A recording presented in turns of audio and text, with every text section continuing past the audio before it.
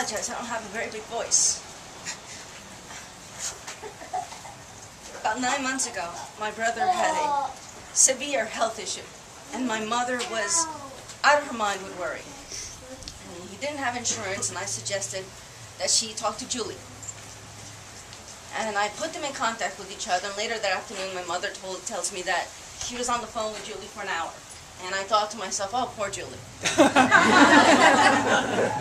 That's really quite an accomplishment.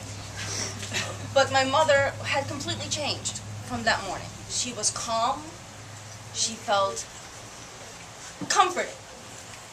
And I think that was one of the greatest things that you had from Julie, is that Julie just made you feel so at ease. And so, she always was just so happy to see you. And it was just a beautiful sentiment that it was a constant gift that she gave everyone. I saw Julia a few weeks back. And it happened to be, I live in Jacksonville, I come every so often, I attend a meeting, and Sandy wasn't there that day, so Julie led the meeting.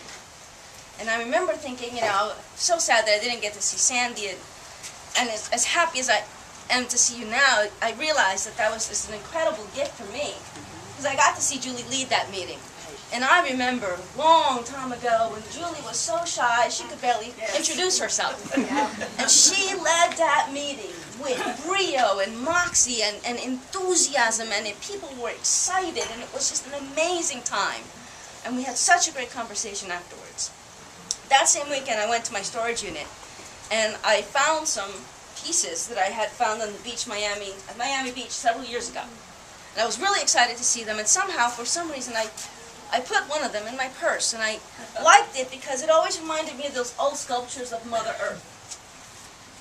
And for a reason I didn't really understand at the time, I put one of them in my purse.